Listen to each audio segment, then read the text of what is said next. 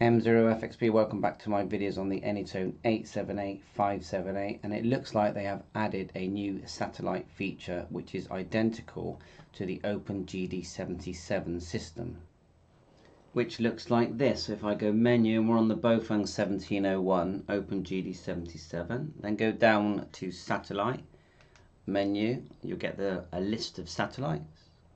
Select, and then you see the satellite, and when you select it again with the up and down arrow, you get the actual time and more information there.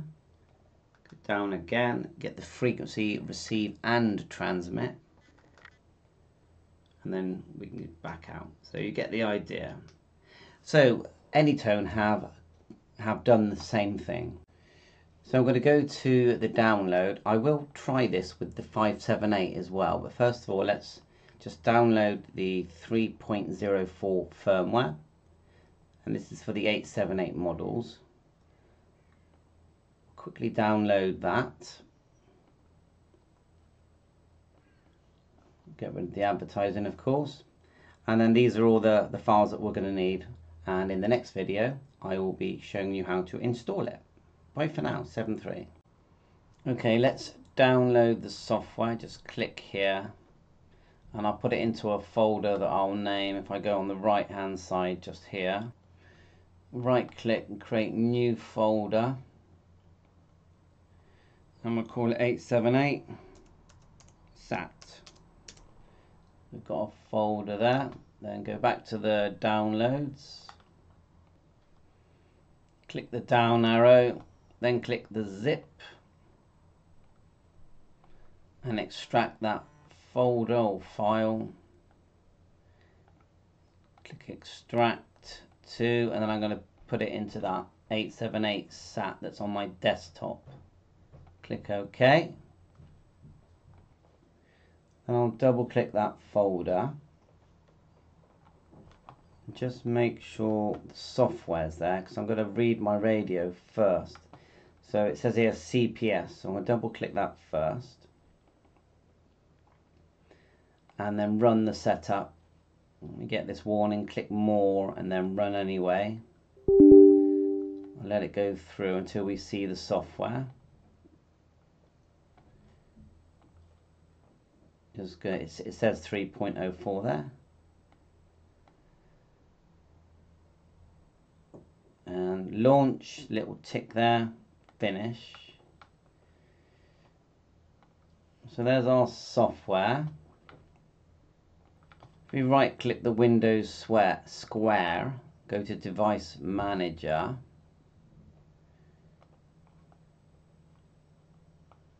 and just get the COM port number, and if you've got the right cable in with the right driver, mine's COM23. Close that. Then go back to the software and go set COM. Set here, let's set just here.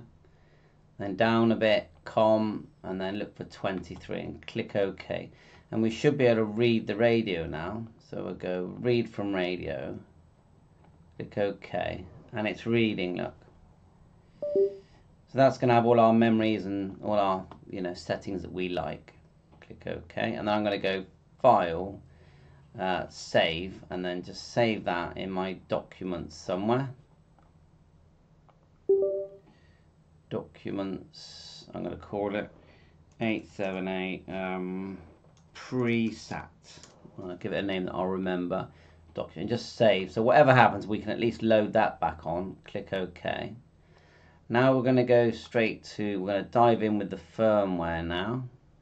So we need to get the radio into firmware mode by turning it off. Press the PTT and the top button. So turn it off, PTT, green button on mine, turn on. You know when you're in firmware mode because it flashes red. The LED on top flashes red. So you've done that. Now we're going to go, let's have a look now. It says firmware, so you go to Tools, Firmware and Icon Update, like so. Open File. So we're going to go like so. go to desktop again, find that folder which was called 878. Cool, try hard to find it. 878, I bet it's right there in front of me and I can't even see it. Of course, right at the top. And then we're looking for the actual firmware one, not APRS, not CPS. There it is there, firmware, and there it is there, the SPI file. Click OK. COM23. I haven't changed the COM speed. I'm just going to click right and see what it does.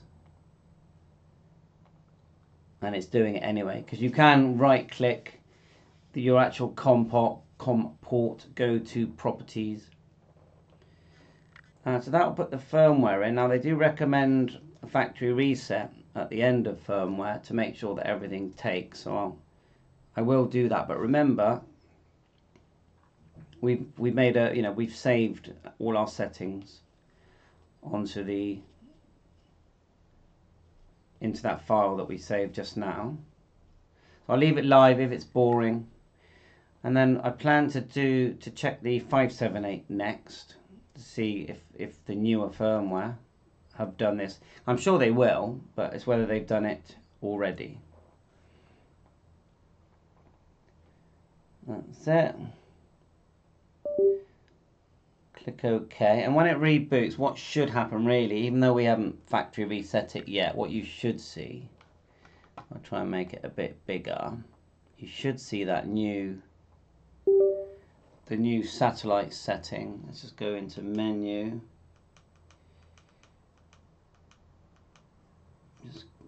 There it is there, satellite. So it's in there, but we need to get the location in there. So that's good. The firmware's gone in. Now factory reset is turn off the radio, press the PTT button and the one underneath, which is quite fiddly, hold them in, turn on, and you should get the option to factory reset. There you go. And then we're going to go confirm. It will ask for the time, I won't do that now. Let it initialize. Once it's done that, we're going to reload my little code plug. Right, just going to put confirm. I can put the time in later. So that's now factory reset. So it's not going to look anything like it did just now. Back to the software. There you go. It looks very blank. So back to the software. Now we go File.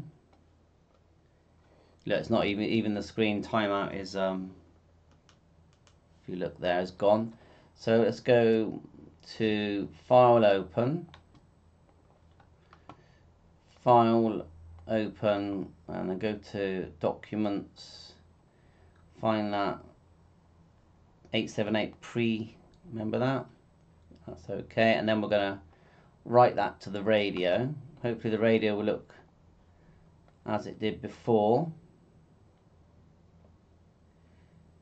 I might try and get my location in now. I don't think it will get a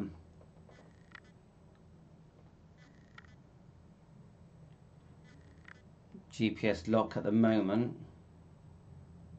And these newer ones, they hold 500,000 contacts. They have GPS and APRS. So there's my radio back as it was. You can see the little GPS logo at the top, which is not the colour for what to show that it's got a lock. Just gonna have a quick look at my manual GPS. Right, a couple of tips. If you go Tools, then down to Options, you'll see you can turn on things like Bluetooth, GPS, APRS, and analog APRS. Click OK. Obviously send that to the radio. The other one is if you go to Optional Settings, then across to Satellite Location, you can select Fix here.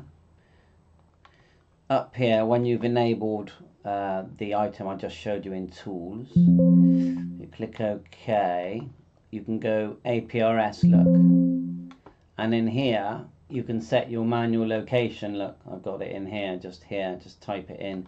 I use a site called Longitude, Latitude. You just put in your location, your postcode, and then it will give it you. But you do get all the advertising, as you can see. But just type it in here. If I put in Bristol, UK, and then find, and look, we've got the coordinates there, latitude, longitude. So we're not getting a GPS lock. So what we'll do, we'll go menu, go down till we see the word GPS. There's GPS, okay? Select. And we can turn the GPS on by pressing the top one and selecting on, but it's just not getting a GPS in my house. And that's okay, because we can go to GPS mode and we can, no, not that one. Let's get the right one. What we'll do, instead of selecting GPS, we'll go down to the satellite, the new satellite tab.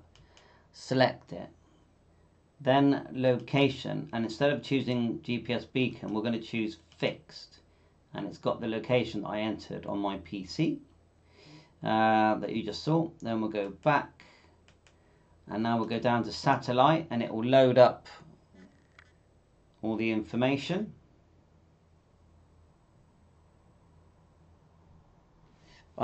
I would think that you would need to update the satellite information every now and again. I'll find out. I mean, it's finding, if you look at the OpenGD77 one, the way that works is every now and again you have to sort of remind it, you know, the satellite positions. It always uses your location first to calculate it, but I'm pretty sure you'd have to. It's called, on the GD77, it's called CPS. Anyway, let it do its thing, and I'll make if I find it, I'll make a separate video on updating the satellite mode. We'll have a quick look inside the CPS because it might be in there. But let's let it do its predicting thing as we wait. Okay, I just watched a video by 2E0UKH, so big thanks to Chris. And he says make sure you've got the GPS turned on and the UTC time is correct. And that's why mine's frozen. And the CPS information I just talked about is in Tools, Satellite. So let's go to that. So we'll go Tools, and we're looking for the satellite word, satellite data writing. Make sure our cable's connected, which it is. I'm just going to reboot mine before I do that. Okay, so we'll go Tools, Satellite, and then Write. That was quick, and it always is quick, even with the GD77. The next one is the time.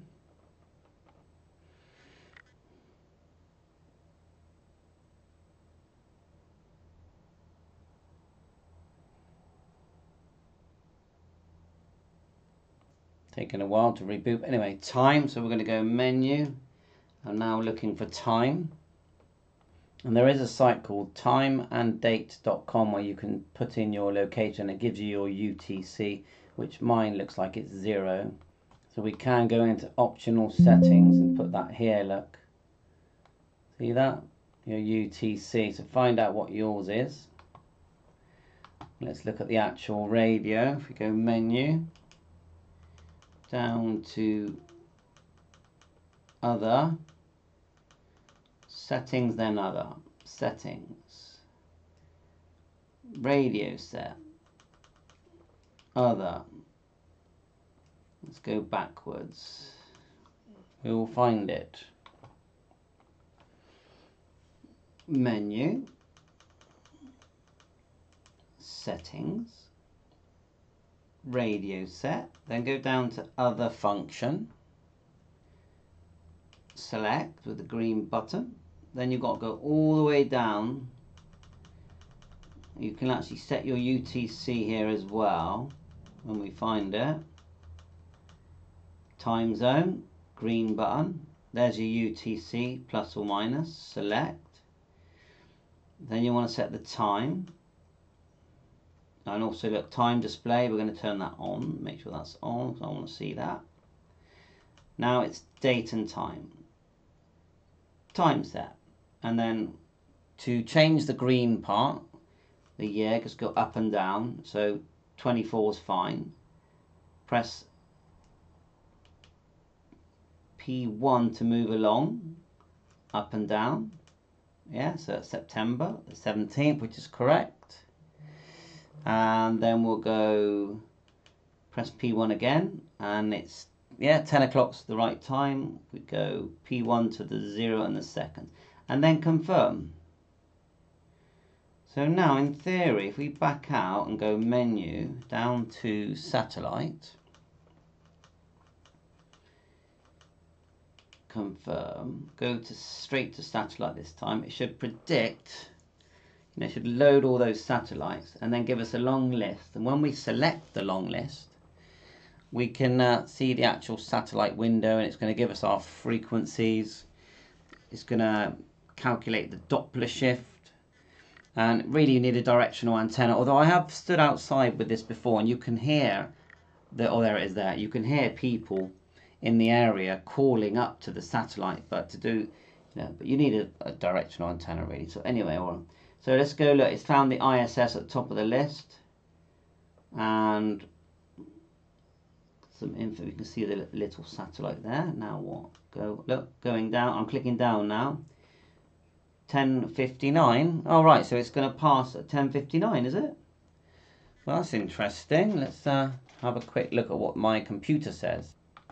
Yeah, well, you can see the path there. I'll put the link in for that as well. Okay, well, I think that's enough. Elevation. There's our receive is 437,795. You can see it changing. Transmit 14599, that's changing, and the CTCSS is there. That's it. Or you can go back, go to a different satellite, and you're going to get that information up and down. And that's it. So as long as you every now and again, or every time you use it, I would say, go back to your software and do the whole tools, satellite data writing, make sure your cable's connected. Then write. Will be written to the radio GPS satellite data. Continue. It's very quick. Click OK. So give it a go. I'm going to check out the 878 next. Let's find out if they've already added it to the 878, and the software version I've got for the 578 is 2.08. Bye for now.